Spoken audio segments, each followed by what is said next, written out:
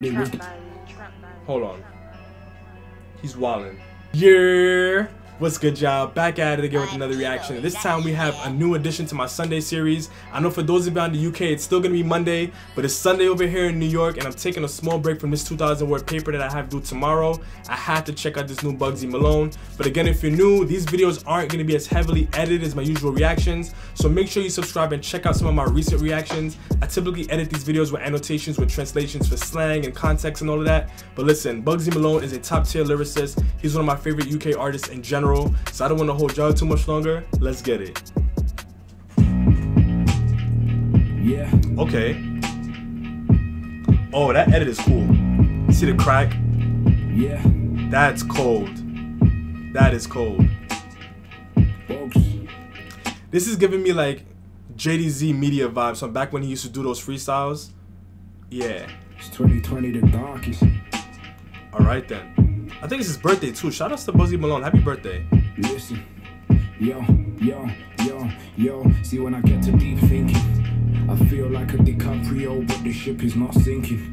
Been watching these other. Alright, off rip, give him a daily W, by the way. Just give him a daily W. I think he's probably done one already, but give him another one. I don't care. I feel like a DiCaprio, but the ship is not sinking.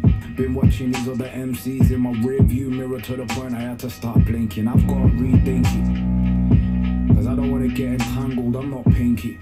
I keep a little 950 just as a blanket, cause when I was young I had 3K in the back garden. I had a 125 with no reg plate. Hey, you mad? Didn't even have plastics on the bottom, but it was the... Hold on. He's wildin'. He's wildin'. He's wildin'. He's wildin'. Reg plate. Hey, you mad?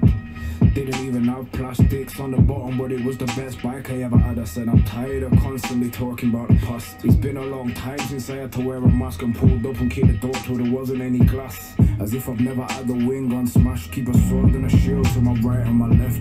I was on the battlefield doing Macbeth. You can keep the east and the south and the west. I'm the king of the north, but it's tired. So because this one isn't going to be super edited, Bugzy Malone is actually from Manchester, which is north of London. So he's saying he's the king of the north. No, he's the king of that region. Doing Macbeth. You can keep the east and the south and the west. I'm the king of the north, but it's tired on my chest, and they're still trying to catch my fire in the booth numbers. I'm still getting paid for my MEN numbers. I'm looking at a box of 50s and MEN refers to his Manchester Evening News series. Some of my favorite tracks that come out of the UK. Some of my favorite visual pieces, stories, all of that. Bugzy Malone, too good. In the booth numbers. I'm still getting paid for my MEN numbers. I'm looking at a box of 50s and these hundreds, and the beef ain't over till we're 6 feet under. And I know he likes to stop, man, I always get the memo. If I'm dealing in boxes, I have to get a demo. They're looking at it like it don't belong on the curb, but when you get a Rolls Royce, you can park on double yellows. They can't relate to me anymore. They talk like the plan wasn't to escape, like we didn't discuss living in Spain. But when you really do it big, nobody celebrates. 92% healed, still limping. See what happens when I... Ooh, I see what he's saying. So Bugzy Malone actually had a really bad accident early this year, so he's saying he's 92% healed. Yo, shout outs to him, yo. That man is made of steel. Nobody celebrates. 92% healed, still limping. See what happens when I get to deep thinking. When you're really from the roads and you blow and explode, starts feeling like your hometown and never stop shrinking. I was in Japan bumping into fans. Tell the label I don't need the advance. I was 21 before I'd ever used the bank. Me, I used to love rubber bands. Before I ever got an M on YouTube, I had 50. And I was dirty money, and I bring a lot with me when I had a music video. Now I see these new up and coming rappers, I can't really see that kind of dough. In MEM1 I had 20 in the bag. That's a laundering charge if they'd have come to the gaff. We used to rent out an apartment so we could pour buckets of dank into the bath. When I think this deep, I never... It's like he just never runs out of things to talk about. That's what I love about Bugzy, yo. He's referencing himself. He's making bars out of his own songs. Like, what? And one I had 20 in the bag. That's a laundering charge if they'd have come to the gaff. We used to rent means out crib. an apartment so we could pour buckets of dank into the bath. When I think this deep, I never get no sleep.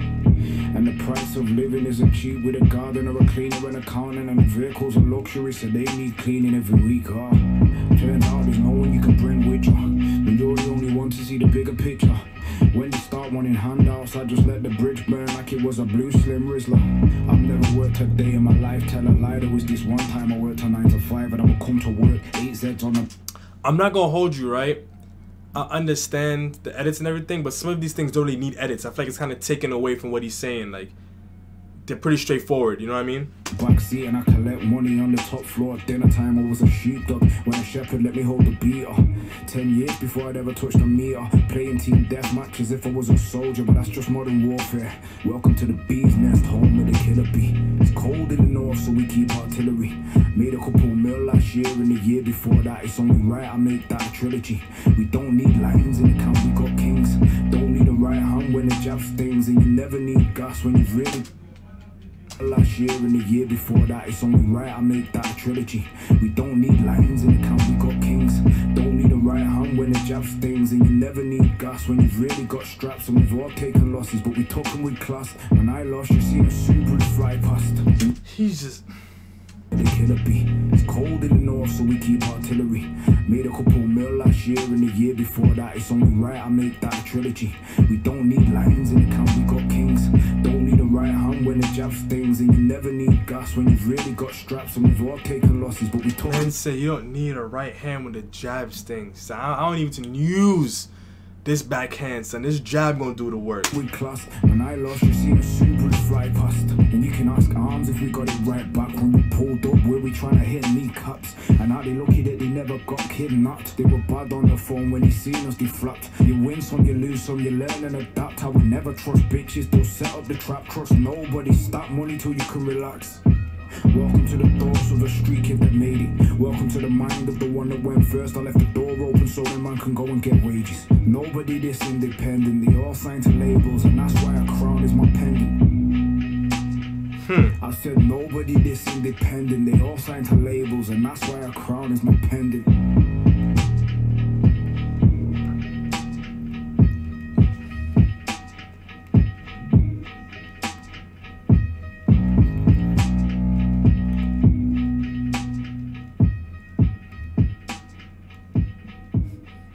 That's when you know you got way too much money. So in this channel we hold the vowels, that means we're gonna get straight into it, and this one gets just above a 9. Now Bugzy Malone is hands down one of my favorite UK MCs, honestly, of all time. He has some of the most timeless music in my Spotify library personally.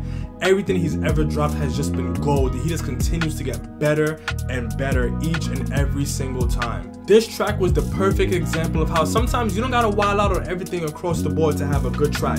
Sometimes other aspects are gonna carry the song for you. And that's really why this one doesn't get a super high score for the flow, because he pretty much kept that same tone the whole way through. However, I do think that him doing that complemented everything else that was going on with this one. The beat just really caught me off guard. This one kind of reminded me of like a throwback, Dr. Dre beat or something. It just had so many just like small things in it, but I don't know, but just the impact that it had, it was just perfect. I think it was the way that he was spitting on it, and just the kind of like nonchalant but still really aggressive tone that he had that made the beat just kind of feel, I don't know how to put it, this made the beat feel like so much more. I think if this beat was just played by itself, it wouldn't sound that spectacular. But again, this is an example of how it's the way that you construct the experience around everything that makes a song good. It isn't always about having wicked flows and having a super ridiculous beat and just to be wilding out with punchlines and all of that all the time. Those things can work in conjunction with each other to make a good song. And that's exactly what he did on this one lyrically. He just keeps on growing every single time. Like I said, he's reached a point where he's able to reference his own success as it's happening, talking about songs that he's released and all of those things. He's one of those artists that I just always wonder, like, can he ever run out of things to say? Is he ever going to run out of stories? Because Bugzy Malone has given us a lot of his life and his music so far. His projects, his EPs, his mixtapes, all of that. And he just keeps on finding a way to give us something new. And it's something that I feel like I said when I reacted to Manchester Evening News 3. Yeah, he had a really traumatic experience, but it's like through all of those things, he just has these kind of revelations that evolves him and just gives him something else to talk about, or it allows him to speak about things from a completely different perspective and viewpoint. But even with all of that, he still managed to come through and give us some bars on this one. There were metaphors in it, there was references. there were so much that I honestly don't always expect out of Bugzy Malone. I feel like his strongest point is usually his storytelling, his cadences, and all of that. So the fact that he came through with the wordplay, and honestly Dilly Duppy-ish level wordplay too. But with all of that being said, the reason why this one just barely misses that perfect 10 for replay value is because it kept that tone so consistently. I feel like if this one had maybe just like a random beat drop out of nowhere, then maybe it wouldn't last more than, let's say, 8 bars or so, 8, 16 bars, I don't know, right? Maybe lasted for a little bit of time and then just came right back to that mellow. Or maybe even if that was like a recurring theme where like it went with that kind of lower tone, that lower tempo, and then just picked it up for a couple parts and then just went right back. That one probably would have given this one that perfect 10 because it would have had those shifts to make it a little bit more exciting to listen to. But nonetheless, Bugzy Malone is definitely one of those UK artists who's going to go down in history. But let me know what y'all think in the comment section down below, and hang tight for some more reactions. I do got more of those coming for y'all, but until next time, peace.